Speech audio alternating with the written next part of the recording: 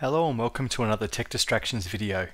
For this project we're looking at a gaming PC from around 1997 and checking out its performance in DOS and Windows 95. Games were being released for both platforms and it was an exciting time for PC gaming.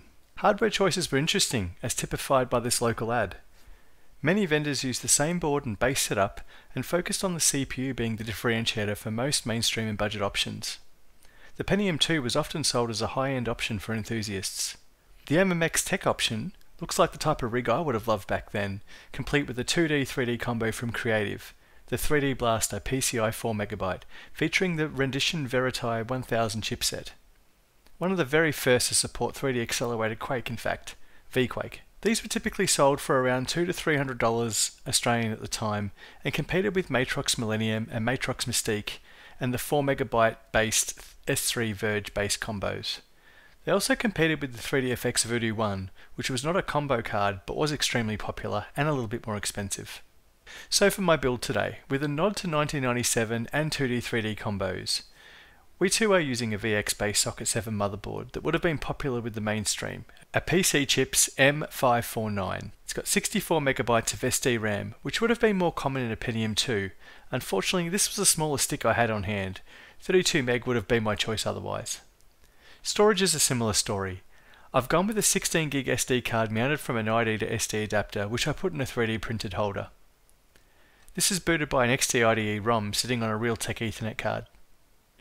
Sound is surfaced by the good old Sound Blaster 16 value. A little bit dated by 1997, but I do prefer over the Opti 16 that I had on hand, as the Sound Blaster value has a proper OPL3 and that trademark noisy DAC, which I think is befitting of a PC of this time. You'll note that I have a 3D printed holder for this one as well. It's because I purchased this card off an eBay seller who saved the card from landfill. The graphics card is a Diamond Viper 330 based on the Nvidia Riva 128. Although the Riva 128 was released on April Fool's Day in 1997, it was no joke. The V330 was released a little bit later, around August 97, and appeared in Australian stores towards the end of that year for around about 310 Australian dollars, or $200 US at the time. Riva stood for Real-Time Interactive Video and Animation Accelerator, and the 128 refers to the 128-bit memory and core. Although it was Nvidia's third graphics core, the previous two were not very successful. The NV3 was the one that really kickstarted Nvidia to a true contender in the 3D space. The Riva 128 dropped the proprietary Nvidia API, which only had support in a handful of titles, and instead was fully compliant with Direct3D and, although it didn't openly advertise it, OpenGL 1.0. What's more, the Riva 128 had excellent DOS compatibility thanks to a nice and fast RAM DAC with VBE 3.0 support. So let's see it in action.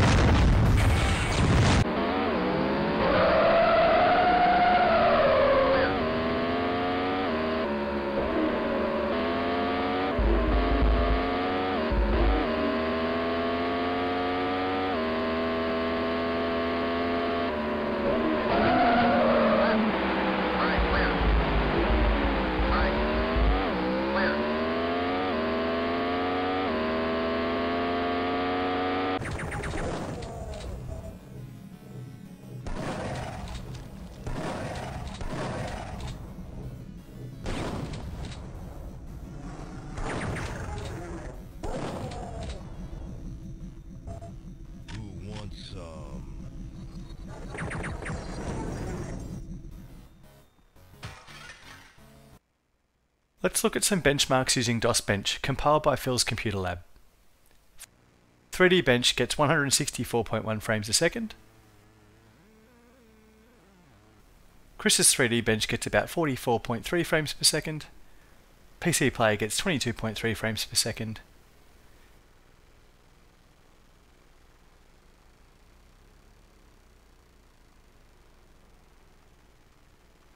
Doom gets 87.56 frames per second. I didn't run any video speed up or utilities, and I'm confident with some tweaking you could easily beat the scores that I've got here. But I feel these are good enough just about to run any DOS game without needing to lower any settings.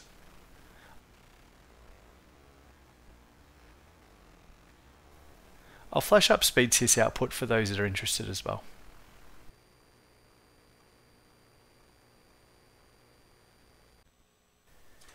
Booting into Windows, we have CPU-Z Vintage Edition, which detects our MMX 200 and running the benchmark reveals the CPU is in line with the standard reference MMX 200. There's no overclocking here. We now take a look at some Windows 3D games using the DirectX and OpenGL acceleration. First up is G-Police, and despite the low frames per second, the game actually runs pretty smooth. In 1997 the focus wasn't really on frame rate, most people were just happy if the game played without interruption.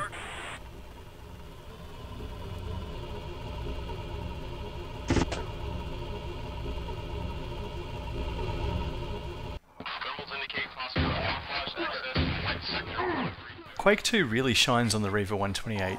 You can run high resolution with smooth gameplay. The image quality and colours look quite nice too in my opinion.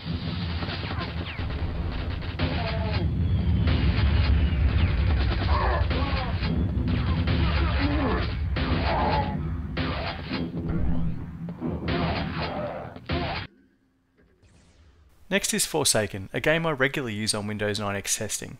The colours and textures look nice and performance is good on a variety of hardware.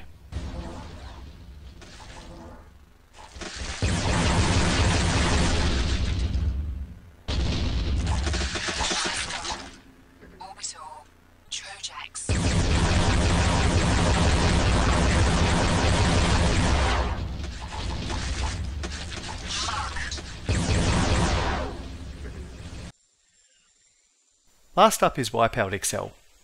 This one doesn't get very good frame rates even at very low resolution, but the game does still feel smooth and is playable. It just pushes this combo just a little bit too hard.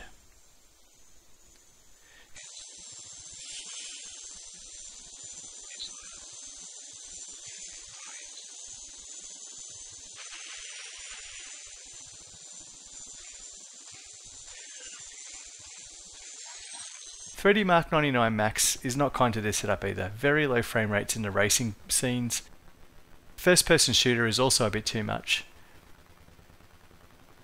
Texture bump mapping and renders look okay though. So time for a wrap up. This combo of MMX 200 and Riva 128 PCI delivers excellent DOS compatibility. It represents a common mid-range game machine from 1997. We didn't get amazing benchmark results. But again, it wasn't really important back then.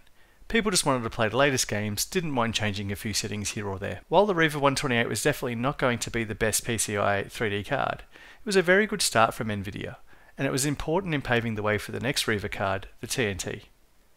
I reckon I would have been pretty happy with this back in 1997, especially as at the time I was only rocking a Pentium 120 and a Sanglabs ET6000 combo, which really couldn't do anything except 2D, and had no hardware 3D capability at all.